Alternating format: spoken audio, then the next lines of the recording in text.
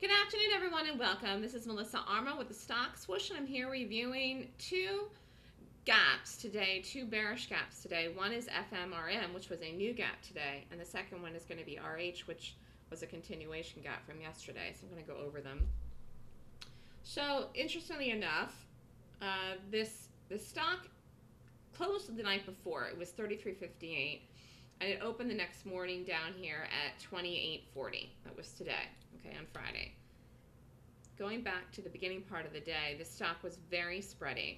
In fact, the spread was so wide that I thought it would thin out into the open a little bit, but it didn't. It was a moving spread between, 1 cent, which it really didn't hold for that long, and like 30 some cents at any one point in the morning. And even now, let's look at the spread.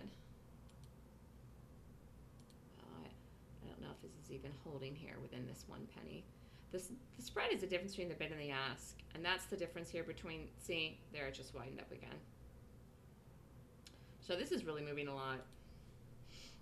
Anyways, here you have the stock opening. Opened on the day, boom, dropped immediately, and it went right down to the target. Target was $27, it went to $27.18. In the first 8 minutes of the day, the stock sold off and got within 18 cents of the target that I wrote in the room in the morning. This is the reason to be aggressive in good gaps. And this really was a good gap today. Why? Because it sold off right away. You could have made your money immediately and been done. And then I watched this and I thought this could continue because it had a bigger number. It had the market with it today.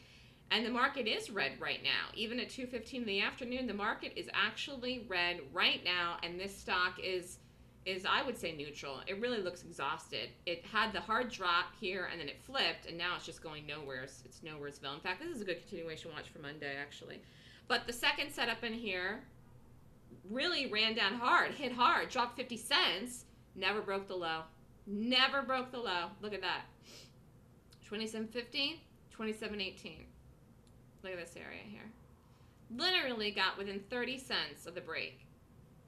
Base, tried to go lower, flipped here, flipped, rallied, couldn't do it. Couldn't get down, couldn't get the breakdown.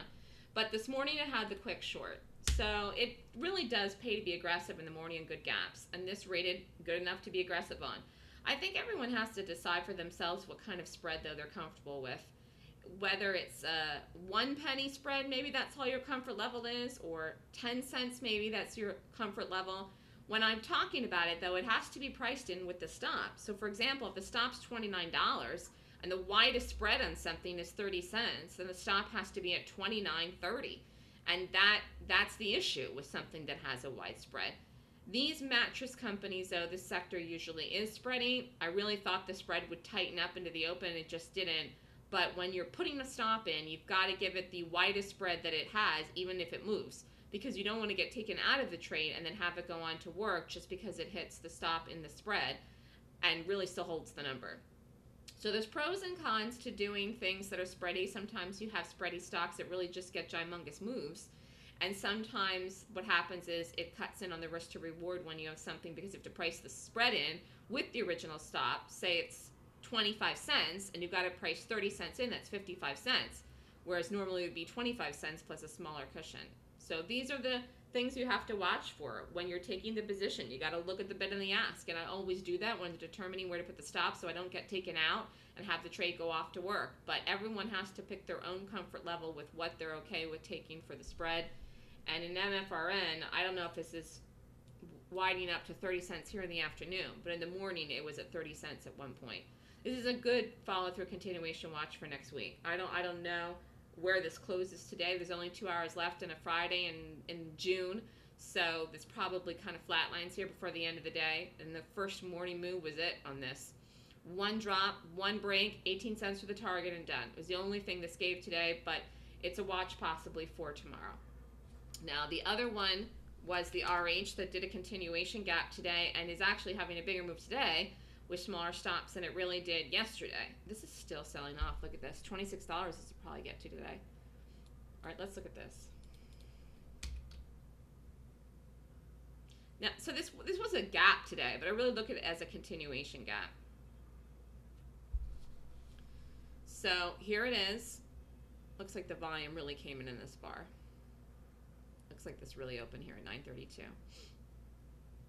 Dropped, broke, rallied back, fell off a planet. Even right now, the second, it looks like it's going to $26. So the high today in this was 28.14. This had a big, big move today. This was one of the targets I had given for it yesterday, actually. I said $26 even yesterday. It looks like it's going to get there today. Sometimes these things make a ginormous move in one full day, the day of the gap, and sometimes they take 2-3 days to get there. This is having a smoother, cleaner, better sell-off today than it did the original day of the gap. It's got the volume. Unlike the MFRN, this does have a nice tight spread, and it's trading really, really well. It's trading easier and nicer than it did yesterday, the first day of the gap. And again, the market's with this too in the afternoon here for the sell-off, so this should just bleed lower here into the close today. So a good continuation gap from yesterday's top watch, RH, and then the MFRM, which was the quick play in the morning, and that was all that gave. This is Melissa Armo with the Stock Swoosh. If you would like more information on how to learn my Golden Gap 26-point rating method, I teach a class on it. The next class is this weekend, June 11th and 12th. Email me at melissa@thestockswoosh.com if you would like more information. Thanks, everybody. Have a great day.